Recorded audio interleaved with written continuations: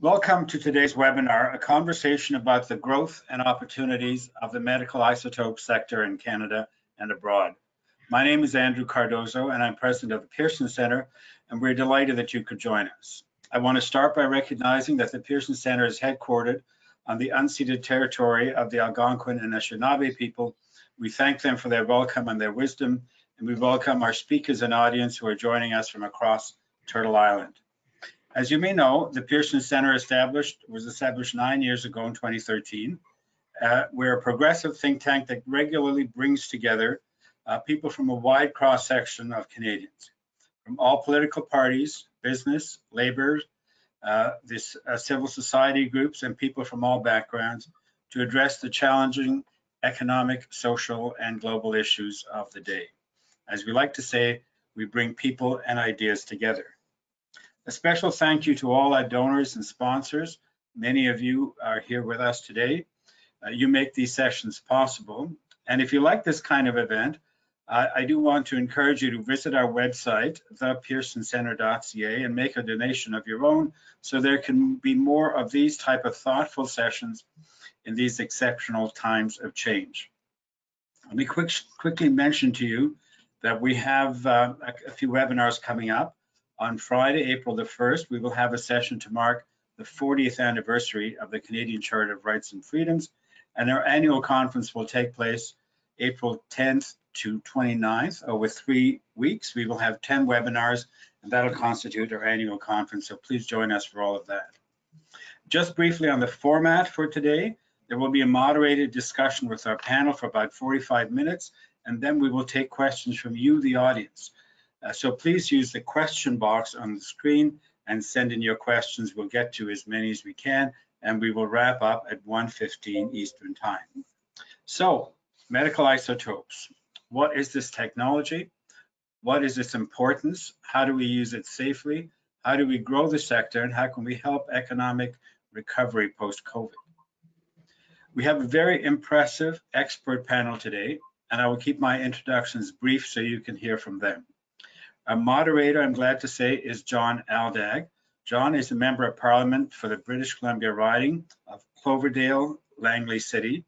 He's also chair of the important Standing Committee on Natural Resources of the House of Commons. Prior to being elected for the first time in 2015, he had a 30-year career at Parks Canada, where he led parks, historic sites, and programs in 8 provinces and territories. James Skoniak is Chief Development Officer and Executive Vice President, Operational Services for Bruce Power. Welcome back to the Pearson podium, James, and thank you for your advice and participation over the years. Jennifer Chapin is Director of Commercial Projects at Laurentis Energy Partners, and before that was the Director of Operations Support with OPG's Nuclear Waste Management Division. Dr. Andrea Armstrong is Assistant Professor and Research Scientist at McMaster University, where she's been responsible for oversight and radioisotope research and development for the Nuclear Operations and Facilities Unit at the university. Ram Mulur is Vice President for Isotopes Business at the Canadian Nuclear Laboratories. His specialties include new technology evaluation and product licensing.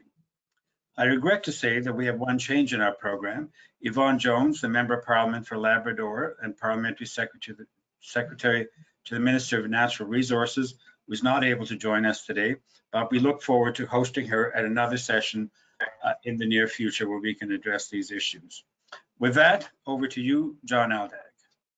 Hey, well, thank you so much, Andrew, for the opportunity to be here today, and thank you to each of the panelists for bringing your particular expertise to us. We have about 40 minutes to cover a few questions, and to help kind of set the stage, I'm going to start with James. And James, for context, I always love following what other levels of government are doing, and was interested to see that last November, Ontario passed a historic isotope motion in their legislature, where they recognize the value of isotopes to the Canadian economy, as well as the profound impact that isotopes have on healthcare.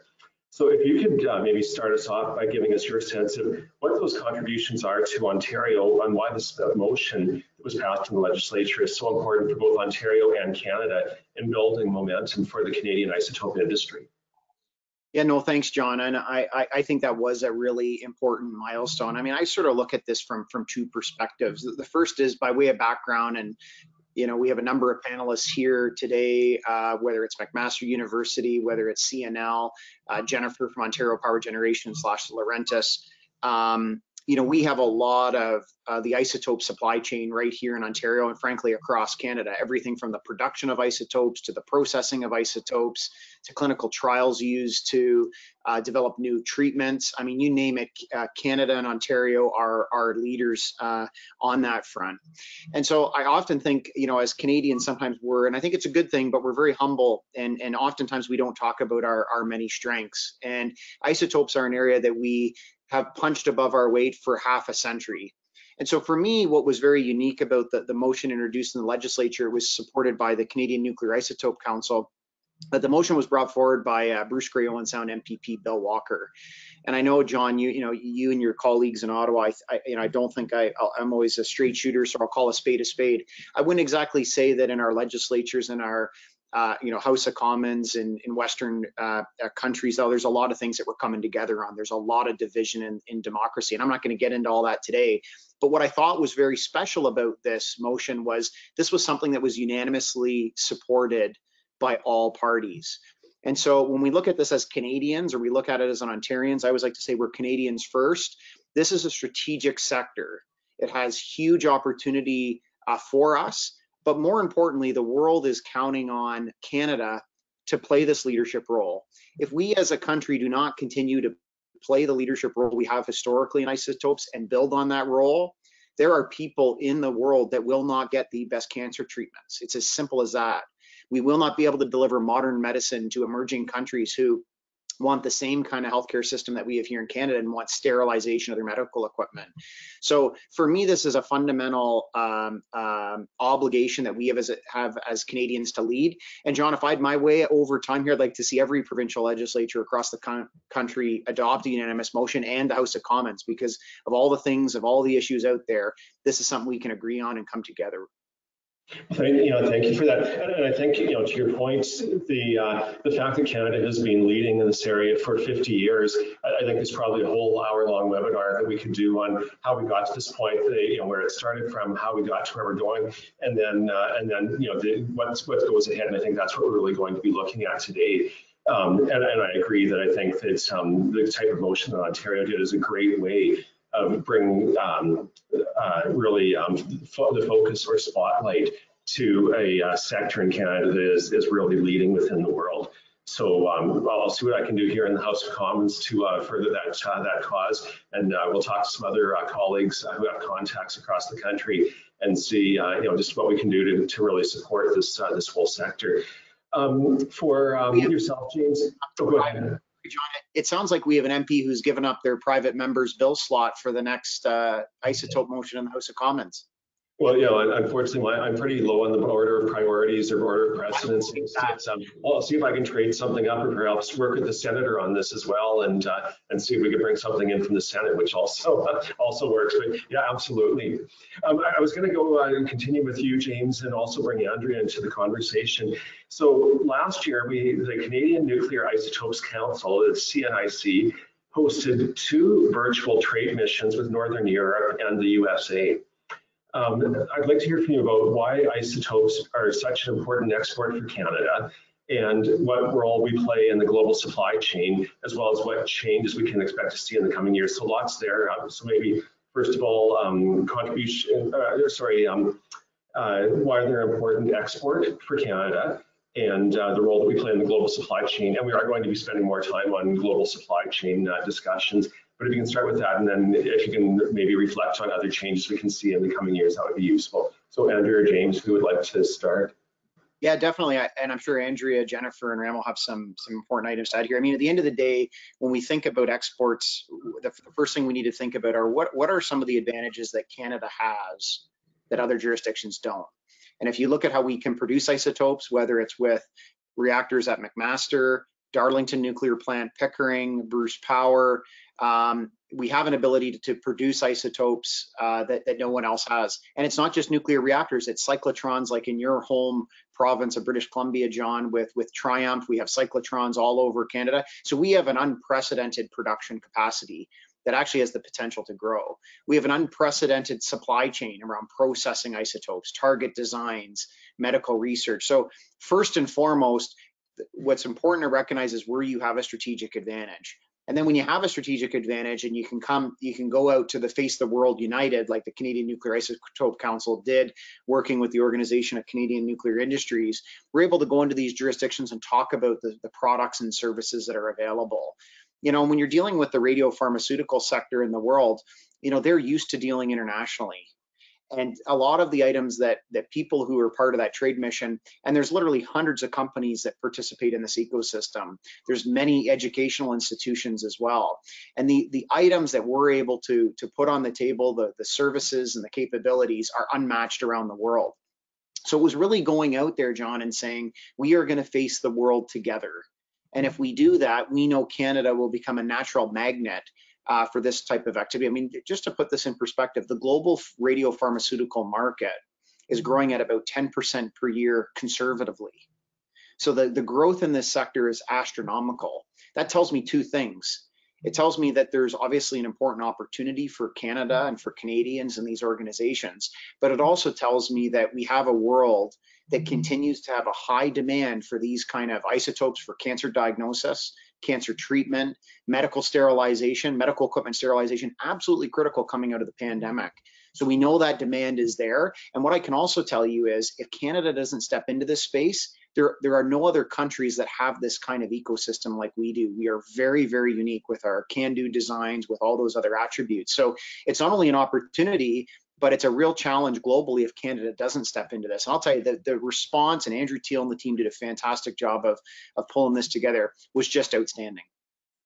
Excellent. Andrea, would you like to throw in your contributions, and for our other panelists, to Jennifer and Ram, feel free to, if you want to have anything, even if I haven't called out your names, please jump into the conversation. But Andrea, I'll go to you to see if you have any additional thoughts on the questions I've put on the importance of these medical isotope exports for Canada and the idea of the role that we play in the global supply chain. Sure, yeah. I mean, I'll start by echoing some of what James said. This is really an area of strength for Canada. Canada has been a leader in the medical isotope space since the 1950s. I mean, that's 70 years now. And what we really have that other countries don't is the full innovation value chain. So when we talk about medical isotopes, we always talk about the isotopes, but most of the time they get used as drug products. And in Canada, we're one of the very few countries in the world that has the capacity to do research into how do you make the radioisotopes? What's the next big radioisotope that's coming? Whether you're making that at Triumph, which has got the world's most powerful cyclotron, or you're doing that at a research reactor at McMaster, you've got that very basic science. What is the next big isotope? How do we make it?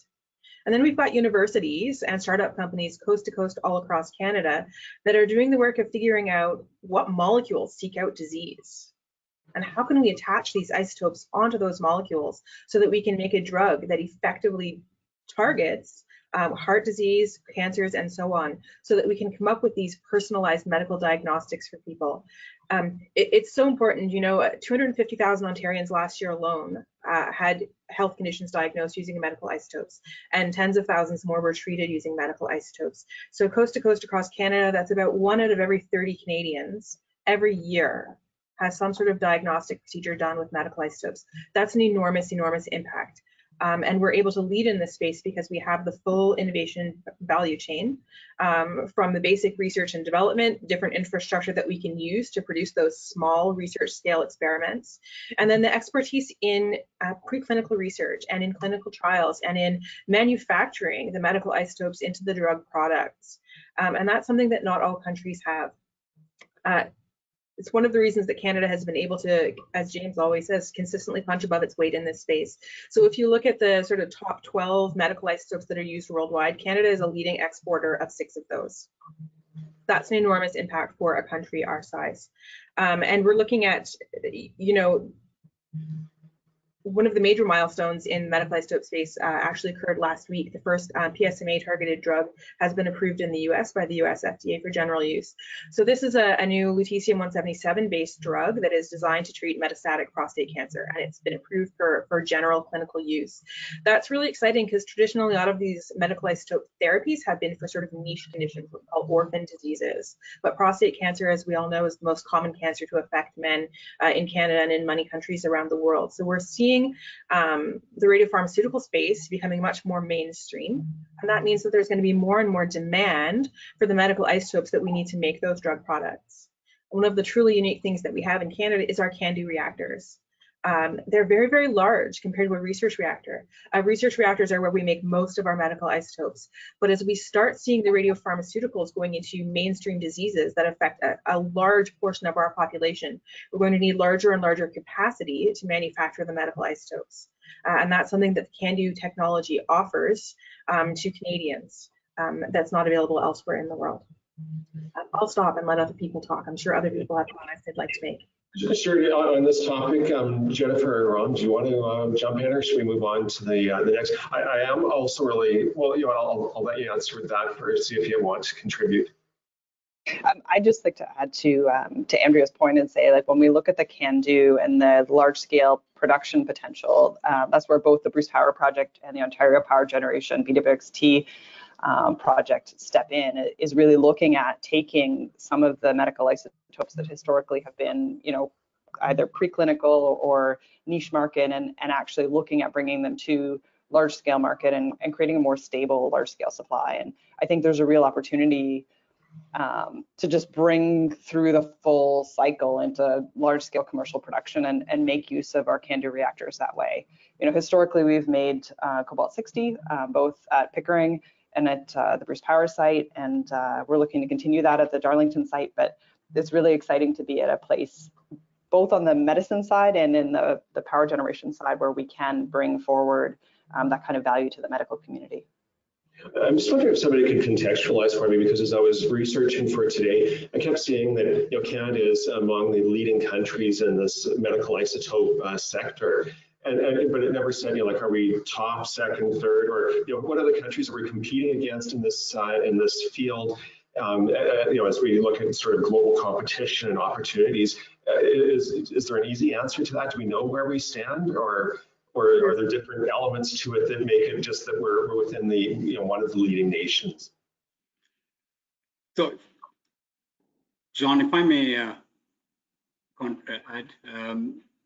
So absolutely. So Canada, I think we should definitely be very proud and take credit for bringing nuclear medicine to the world in today's scale and form. And this has been going on very quietly. As James mentioned, Canadians are very modest and very humble. And, this has been going on for the last 60 years.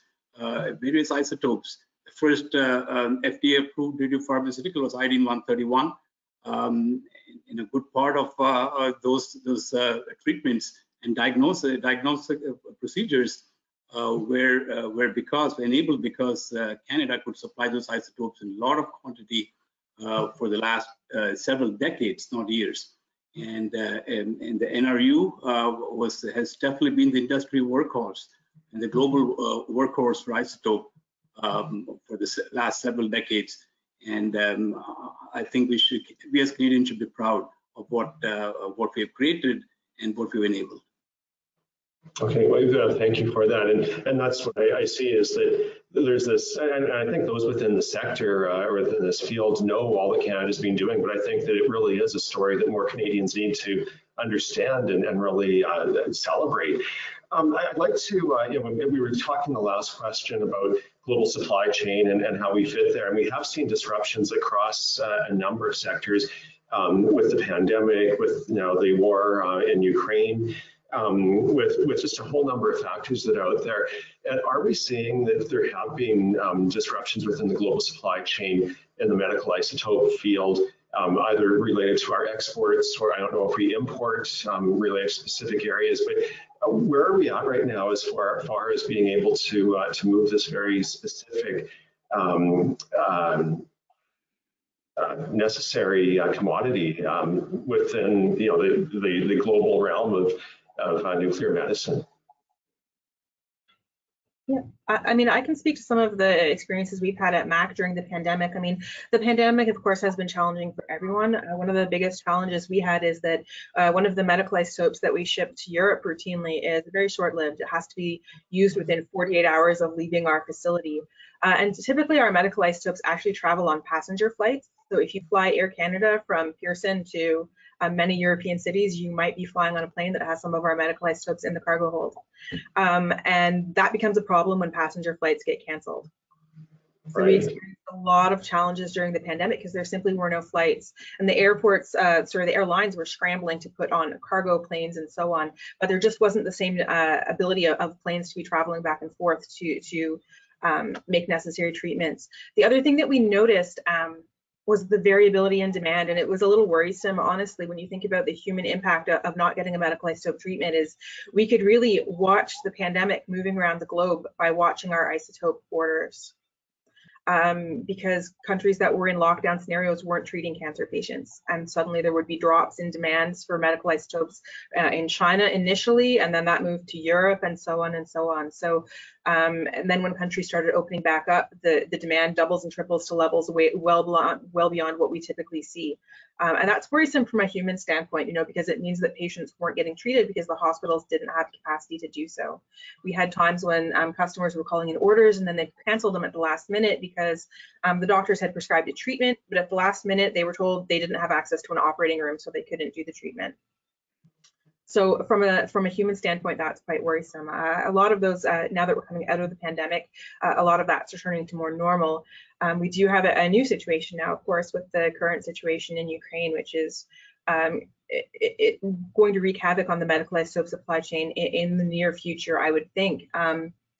Because Russia also is a country that flies a little bit under the radar on some of the things that they do. So Russia happens to produce stable isotopes. When we talk about medical isotopes, we're talking about radioactive isotopes, and we typically make them from a stable isotope. So when we make iodine-125, for example, it comes from xenon-124. When you make lutetium-177, it comes from ytterbium-176. I know it's a little bit gobbledygook numbers and letters, but the point is that Russia is one of the very few countries in the world that produces these stable enriched isotopes. So we do have to worry about continued access to that very precious resource, because that is one capacity that Canada doesn't have. And perhaps it's something that we should be looking at building in the future, so that we do have all aspects of medical isotope supply chain in Canada. I think that, given the current world context, that's a very, appropriate and important flag to be raising. And yeah, absolutely one that I'll be talking with my colleagues here on the Hill about, how do we deal with that, especially as we see, restrictions being placed on doing business with Russia and Russian companies. Rob, did you want to weigh in on this one? Sure. Thank you, John. So COVID definitely, we're talking 2 years now. So COVID definitely had a very unfortunate impact in a variety of ways. First of all, as when it struck 2 years ago, what we saw in the industry was basically many procedures being canceled. Right off the bat, several nuclear medicine diagnostic and believe it or not, some therapeutic procedures are canceled, and patients bore the brunt of that impact. And this was very unfortunate because of the need for the treatment and the diagnosis, and the disease progresses, doesn't wait for other things happening. So as that slightly got alleviated, what we started to see in the industry was the general disruption. The flights, the number of flights reduced, as Andrea mentioned. And passenger flights and freight. There were lockdowns. The isotopes were traveling more distances with their half-life, so we are basically getting less material. And also, as many of the countries where the isotopes come from, they were facing public health lockdowns, and they were having problems staffing and people be able to come to work. This is not an area where you can work kind of from home. So we definitely saw, the industry saw a multitude of challenges due to COVID. And the good news is some of those situations are being alleviated, and while we just thought we are really getting over the hump, we get hit with what used to be a geo-health crisis. What we're seeing today is a geopolitical crisis. And once again, as Andrea mentioned, isotopes are being hit because of that, and this would have a lasting impact clearly, as we can see it today. And so all in all, I see the industry, Canadians especially, and the industry being a victim of a serial of external impacts beyond everybody's control, because there's so few centers and infrastructures which cater to this demand, and this demand is public health, which is universal. So all in all, it tells me is Canadians, we should definitely do what it takes to reduce our exposure to these external events. And quite frankly, we are the best to do it, because we have institutional foundation, a legacy where we've succeeded and led. So we should build upon those foundations we have, the institutional foundations, technology-wise, talent-wise, skills-wise, and really put together the new generation infrastructure to enable the medical isotopes and radiopharmaceuticals. And meanwhile, while this is all happening, supply is strained, the demand is increasing. The demographics, the epidemiology trends, they all point to more and more need of these kind of treatments. So I think we find ourselves at a very important juncture. Yes, absolutely. And I'm going to take that and move to James and Jennifer, and you've touched a bit on this, Ron, but basically going to look at next in this context of global conflicts that have put these pressures on global supply chains. I'm wondering if James and Jennifer, if you could speak to the role that Canada can play in mitigating the risks of these disruptions, and what is it that we need to do as in Canada to be able to supply more of these medical isotopes? So, where are we at now with these disruptions, and what role can Canada play in filling some of the, the problems that we're seeing? You can go first, Jennifer. I think you're on mute, though. I was going to say, you go first. Really, the big project that we're working on right now is with the Moly-99 production. And, historically, Canada was one of the big players in this field. It's the most used medical isotope globally in terms of diagnostics of cancers and heart disease and other illnesses. And historically, we were the world's leading supplier, one of the world's leading suppliers. That supply shifted to research reactors globally.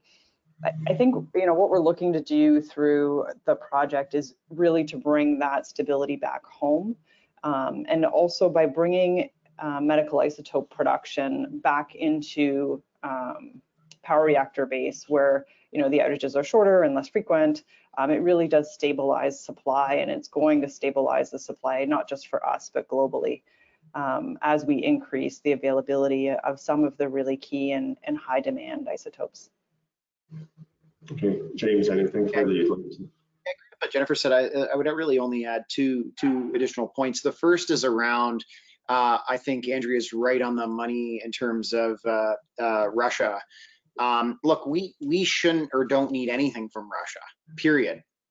But unfortunately, they have taken a leadership role over many decades and built this position.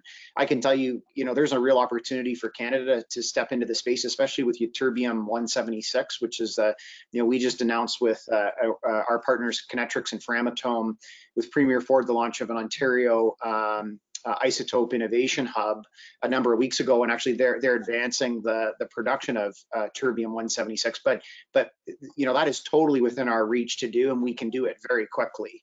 So we just have to make a decision to do it. And I think people are. I think, John, the one area, and this is a generic, this is not meant to be a political comment, it's a generic comment on government. But the government policy tools that are in place move far too slow. So, if I take a step back, it's been this way for a number of years, coming out of budgets, governments of all stripes have come out with very strong programs, whether it's the Canada Infrastructure Bank, whether it's the Strategic Innovation Fund as part of your government. And oftentimes what happens is that from the time, the policy instruments that are put in place would provide huge benefit very quickly. But if by the time within the process, if it takes 2.5 years to actually get through an application, a due diligence process, by the time that 2.5 year process is complete, we've missed the opportunity. And I know as a sector, for example, we came together with a very modest, within the Strategic Innovation Fund, $25 million program that would all be leveraged with private sector investment, because some of these areas initially aren't economic, but you want to strategically do it for these reasons. And I'm not in any way knocking SIF, but I'm saying that sometimes governments need to move quickly in these markets, because if you don't move quickly on it, agility counts for something. When you're punching above your weight, you need to be agile.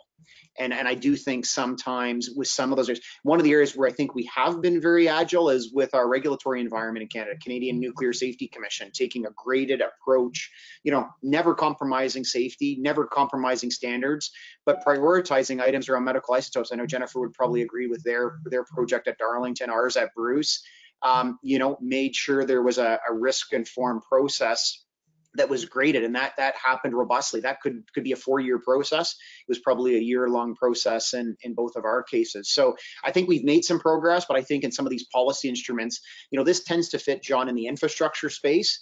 And infrastructure projects tend to be set up with a 10-year run life, and so we gotta kind of carve that out and say, if we're gonna get in there, we need to be agile. And I think the government's done a good job of setting up the policy instruments. They're just not moving quick enough, and that's a problem we can easily fix. But if we don't call it out, we can't fix it. No, absolutely. I appreciate that. And in my role as the chair of natural resources, these are the types of issues that we like to hear about, so we can try to find solutions. And I would assume that, and maybe this is wrong, but in this area of medical, the medical field and research, that things do move fairly quickly, and that as you develop new treatments, new solutions, or whatever it is that you're developing, that you need to be able to move fairly quickly to take advantage of those opportunities and get things into the medical field. So yeah, I hear your message. Nail on the head with that. And maybe just to build on what you said, I think one of the other challenges this sector has is when you go around and work with different government departments, the support is fantastic. Everybody is there, but there's not really also because it's such a unique field and very niche, it's not clear, is this in resource, is it in health, is it in what I would call industry? I know it's called something else now. Where does it fit? Is it in economic development? Is it in so I think that's also something that from a government perspective about, where does this fit in somebody's mandate letter, right? So it's clear. And the challenge you have in Ottawa is you have so many files as a government, you have so many urgent files, and it's these niche items that can kind of sometimes get a little bit lost in those areas. And I don't think isotopes is the only one. So that's why dialogue like this is really constructive and helpful. Yeah, absolutely. Well, let's continue on, because I know that we're going to get to questions from the audience within about 10 minutes, and there are still a couple of other questions. So James, with the CNIC, what role does CNIC play in helping to advance the concerns of the sector and advocate for the needs of the industry through these challenges? So we were just talking a bit about that, but what can you and others do specifically to help address these concerns from that advocacy role? And why is this, you've already touched a bit on why it's important, but if you want to elaborate on that, I think it would be really useful for people here, because there may be a role in that advocacy role that others can play as well. No, John, I think it's a good question. And I mean, the way I sort of look at it is we just have to tell people about this sector in Canada. Like there's not a big lobby, there's not a big ask, there's not a big push, there's not arm twisting. When people know what the sector is doing, can do, will do, the alignment with government is really easy, right? So from a CNIC perspective, I see our role as really simple. We have to have as many people, policymakers and the public, hear this story, and we're better to do that together. And more importantly, what the CNIC also does is breaks this down so it doesn't look, we're not competing against each other, anybody on this panel. Nuclear reactors aren't competing with cyclotrons like Triumph in BC. So this is also about creating a council that says we're not in competition. We all need these same things. And so it's really about people just understanding it in plain speak. And one of the problems we have, it's actually a good problem. We have so many smart scientists, but sometimes this is such a complicated topic that we lose that sort of soundbite and that clarity, right? And you know this, John, better than anybody. As a policymaker, you have so many files come at you every day. So the CNIC is really to say, how do we package this up into something digestible for policymakers? And I can tell you, like many members of your government, we engage them. There's no arm twisting needed here. They're like, okay, what can we do? But CNIC is really to take it up to that sort of that public policy level and make it clear. And I know that sounds simple, but that's really what we got. And that's what panels like this are so important for.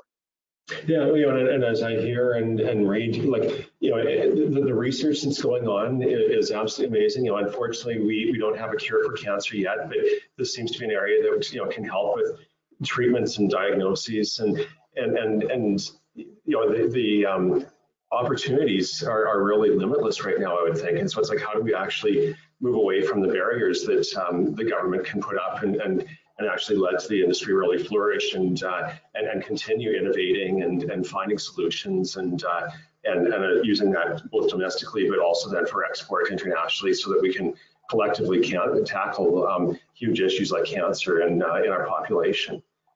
So, James, I have a bit of a technical question here. I'm going to read this one just so I get it right, and hopefully you can provide some insight. And again, if anybody wants to weigh in on this, please feel free to. But it's a question that came ahead to us from the sort of an audience member who knew this was happening, and so they sent this in, and it's the kind of question we may get more of as we get into the questions at 1 o'clock. But the question is that there's another option. And then the author goes on to say, there are no technical obstacles to convert from high enriched uranium to the use of low enriched uranium for the production of medical isotopes. This is being done successfully in smaller facilities in the world, including in Argentina, Indonesia, and Australia. For Canadian suppliers, this would mean an initial cost of retooling, but thereafter the cost is similar. In the long term, there may actually be savings. The storage for costs of weapons grade HEU would no longer be a factor. So can you speak to this idea of high enriched versus low enriched uranium? And I assume those in the sector know about this, but maybe if you could also give a bit of a snapshot of, for those of us who are not as immersed in it, what the difference is here and what's the solutions can be as far as the lower grade.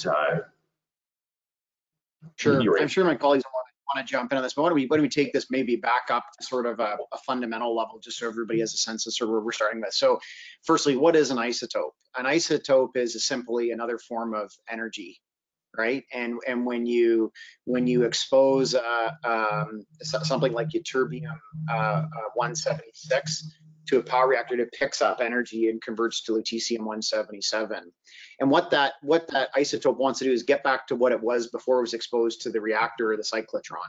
And it releases an energy, and we use that energy to diagnose or help treat cancer. That's what an isotope is. So you can use a cyclotron for certain types of isotopes and reactors for others.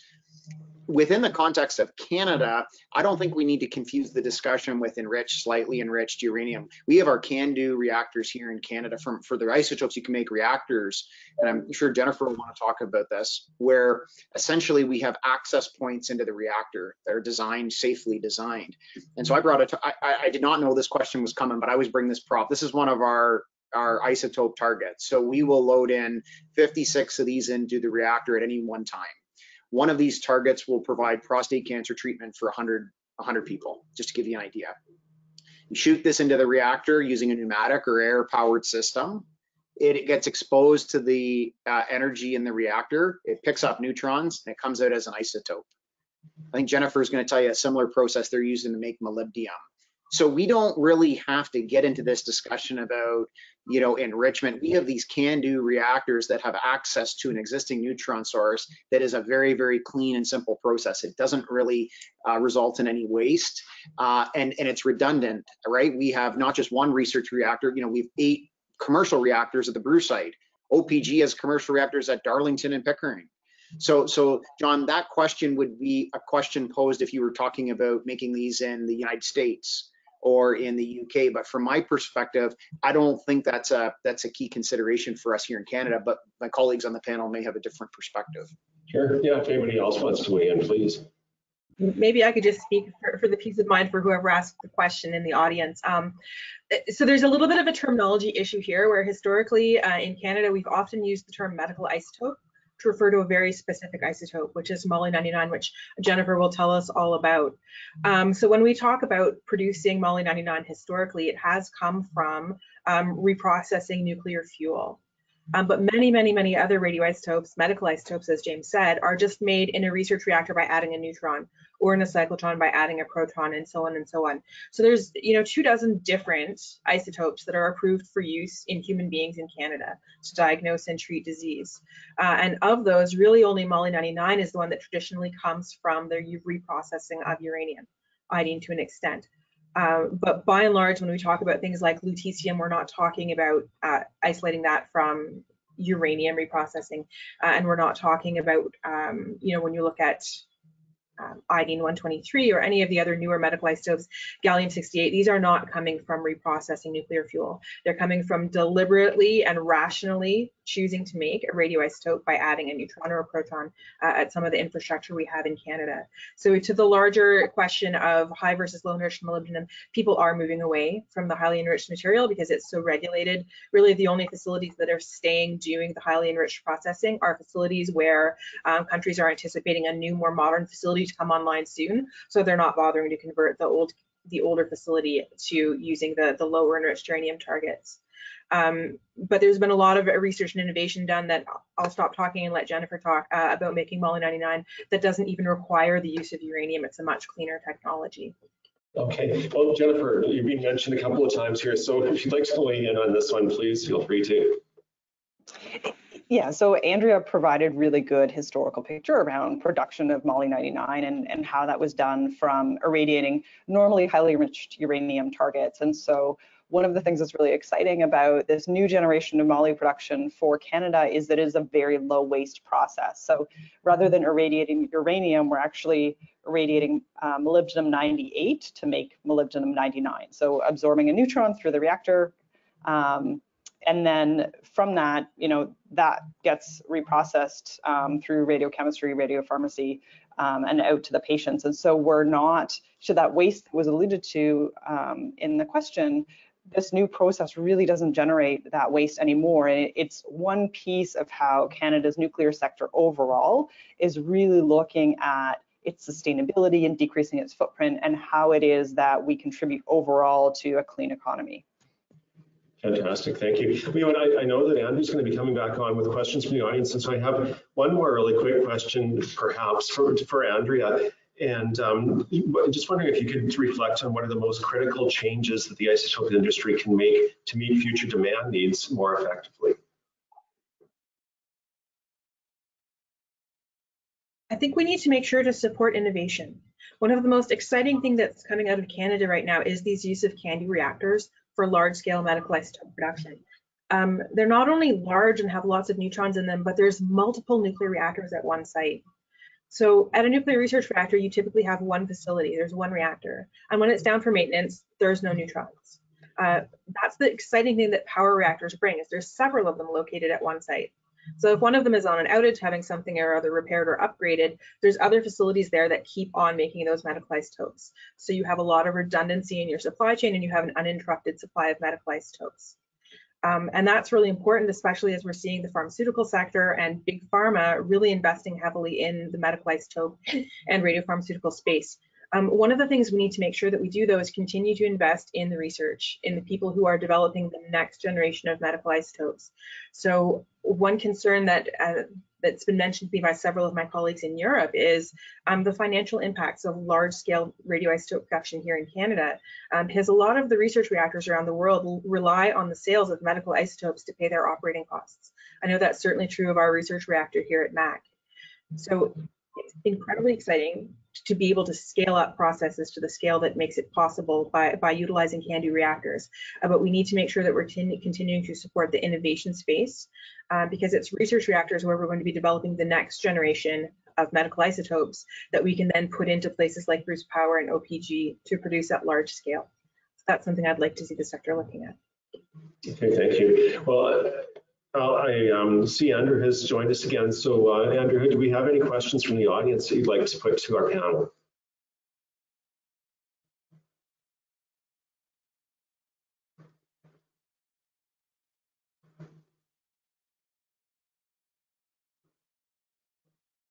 Oh, are you there?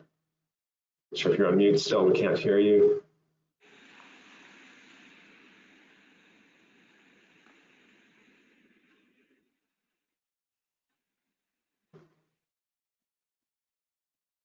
Okay, I think you can hear me now. Yes, you're good. Yeah, okay. We have had a couple of questions and I'll combine a couple of them. So one is, how does Canada keep its competitive advantage and which countries are our key competitors? Maybe James, you can start. Sounds good. Well, I want to answer that the way I want to answer it, but I don't want to sound arrogant.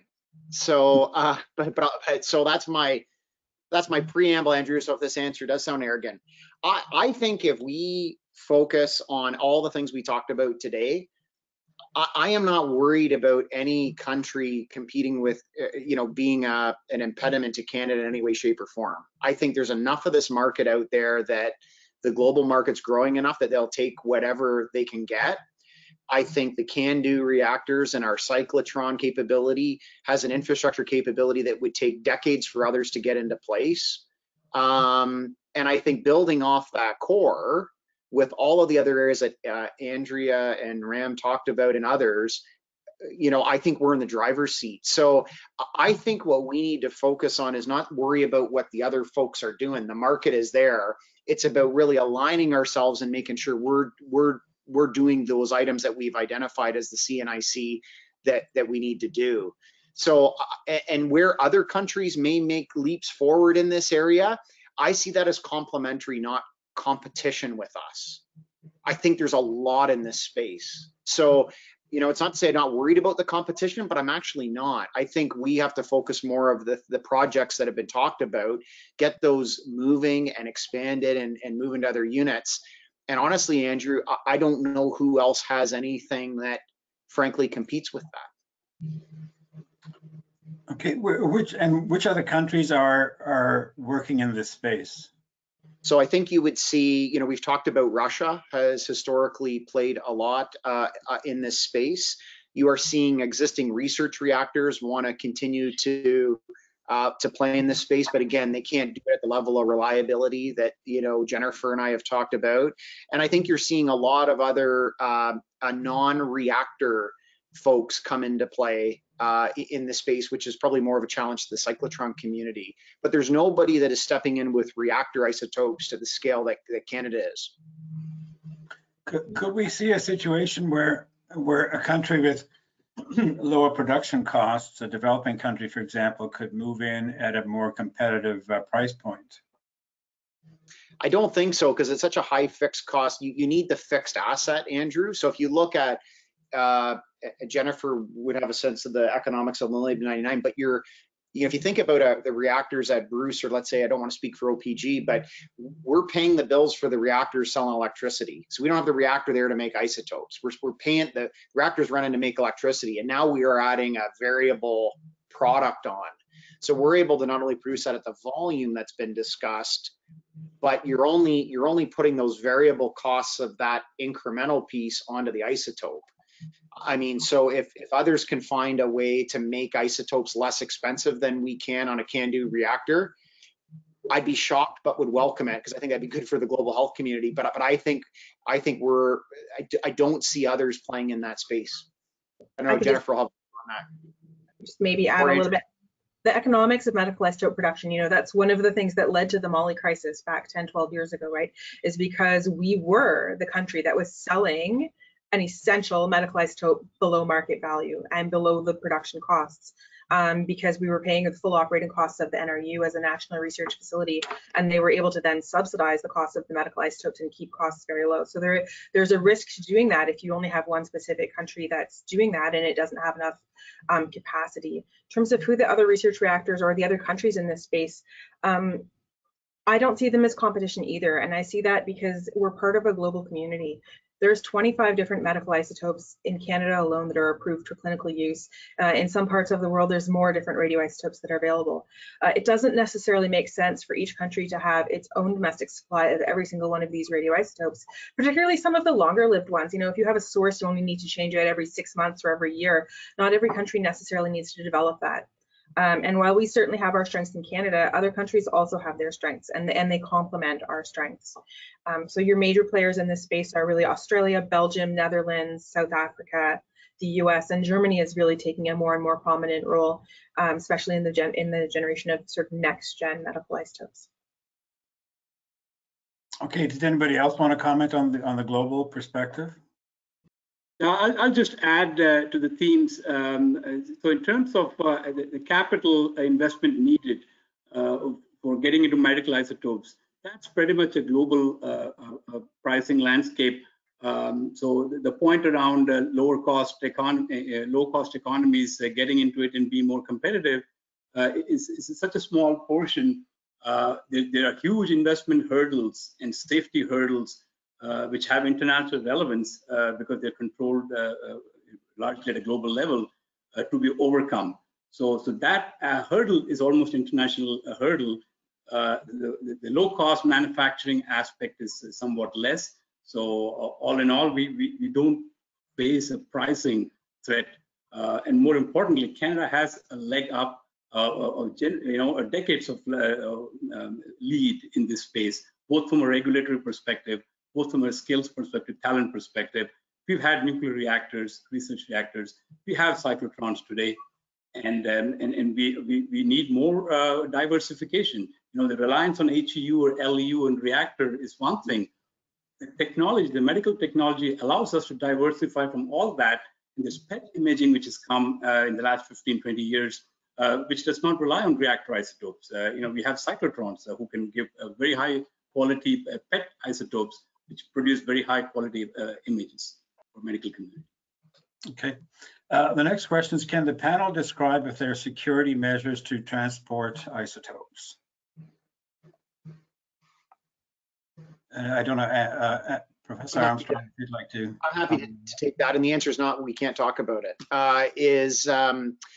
Look, medical isotopes are, from a safety perspective, for say, a really well-known phenomenon. So the packages targets like this would go in would be approved packages by the Canadian Nuclear Safety Commission, and they are, they're short-lived isotopes, right? So they're not, not as much of a risk for, let's say, a nefarious type use, Andrew. Really well-established international guidelines by the IAEA and associated regulatory agencies around this. And I think, as Andrea said, they've been safely transported for decades in sort of typical commercial, vehicles, commercial flights, and very routine kind of handling. So, important we don't confuse this with an area like nuclear fuel or some of those other areas. It's a real fundamentally different risk profile. Okay. So that's one of the advantages of moving towards the approach that they're taking at OPG, right, around Moly-99 production without enriched uranium. Because, yeah, transporting medical isotopes is not a security risk, but transporting enriched uranium is. So as we're moving away in Canada, we're not doing any manufacturing now that starts with enriched uranium. So it makes, it gets rid of the security risk, it lowers the environmental footprint, it has a lot of beneficial aspects. Yeah. Andrea, can I just ask you for one clarification? You mentioned that when transporting isotopes have to be used within 48 hours of when they leave of the plant. So does that mean they've got to be transported and physically used?